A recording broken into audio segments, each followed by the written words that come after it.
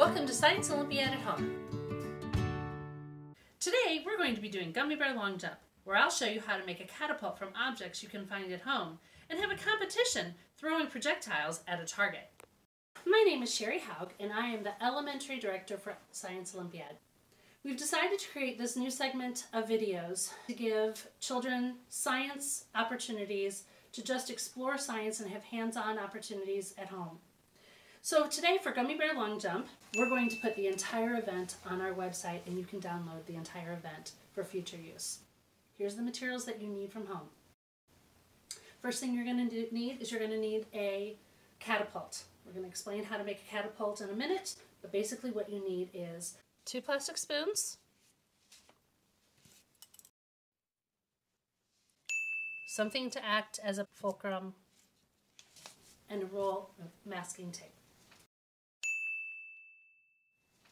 Next, you're going to need something to throw. The event calls for gummy bears. We don't have gummy bears at our house right now, but we do have gummy sharks. We also have gummy worms. We must really like gummy around here. We have some Swedish fish, some Starbursts, some random chocolate. It doesn't really matter. Just something that you're going to be able to put into your catapult and throw. Additionally, you're going to need safety goggles because we do have projectiles that we're throwing. We want to keep eyes safe. In this case, my children both did Science Olympiad, so we have safety goggles that are laying around our house, and these can be placed straight over my glasses, which is perfect. However, if you don't have safety goggles lying around your house, a large pair of sunglasses would certainly do the trick.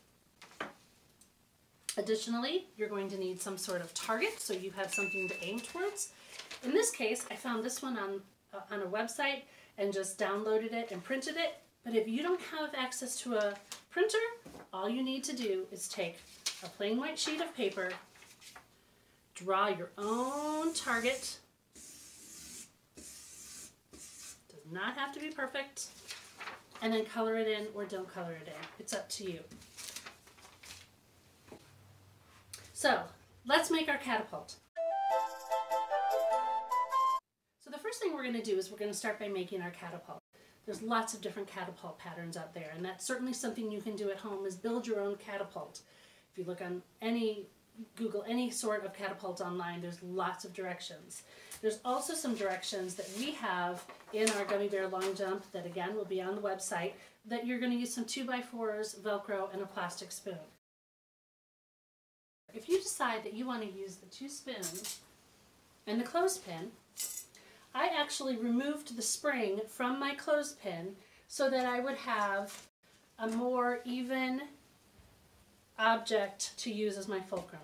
And I'm going to take a piece of tape, and the first thing I'm going to do is I'm going to wrap it around those 2 pieces in order to hold them together as I work. Now, one thing we have discovered is that you need to have a piece of wood that's probably at least 1/4 to 1/2 inch wide in order for the fulcrum to stand between the 2 spoons. Otherwise, you're not going to get enough area between these 2 spoons. So, I'm going to wrap my 2 spoons together at the very tip, at the very ends, in order to show you how to put your fulcrum in. And I would do this at home as well. Pull your 2 spoons apart, and then you can put this fulcrum in and see how it separates the 2 spoons, and you can decide what's enough. So if I decide I want to tape there, I can pull this back. I don't think that's going to create very much force. I don't think that's going to create enough trajectory by pulling that back. So I'm going to slide it back just a little bit more. Wow, look at that. Look at how much more room I have now to pull my spoon back. So I'm going to actually try to get it all the way down there. So I'll pull off my tape, and remember, this does not have to be pretty. Pull back my tape. I'm going to actually pull that fulcrum pretty far back, and I'm going to wrap it and try to get everything as tight as I can so things aren't moving when I'm trying to throw my gummy shark. And I'm going to tape now the other way to try to get it to be tight.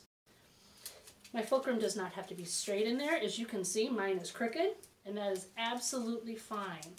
It's not going to make that big of a difference. Okay, let's do a little test run. Let's see if everything is tight. I pull back that top spoon. Yep, I think that's going to work. Let's go test it.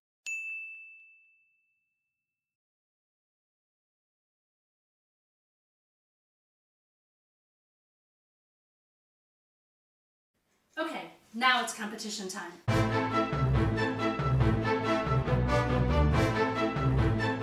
have my safety glasses.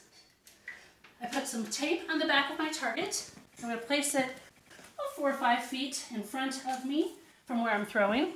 Then I'm going to take a piece of tape. I'm going to walk back 2 or 3 feet, and I'm going to create a starting line where our catapults will line up. Now, we've practiced a little bit with these gummy sharks, and they're a little heavy, so I've torn mine in half, and I'm just going to use the back end of it. Again, that's what this activity is all about. It's about trial and error. It's about changing your catapult, changing your materials, changing the objects that you're throwing, all of those things in order to make this a successful throw.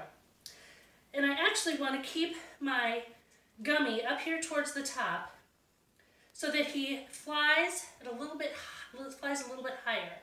Let's see how I do. That wasn't bad. So I'm going to come down here with my tape measure. I'm going to tape from the center. I'm going to measure from the center of my target, and my Gummi is at about between 12 and 13 inches away from the center. Let's try it one more time, and let's see if I can do any better. Put him back into the mouth of my spoon. Pull the spoon back, line him up, and throw. Oh yeah, that seems to be better. I'll come up here, measure from the center, somewhere between 9.5 and 10 inches away. Again, play with the materials, change the objects that you're throwing in order to get your object, after it's thrown out of your catapult, to land in the center of your target. And have fun. Here's my son, Evan. I built my own. Why did you build a different one? Well, we're going to see if we get any better results. Don't get your safety goggles. Alrighty. Let's give this shark a launch. There we go.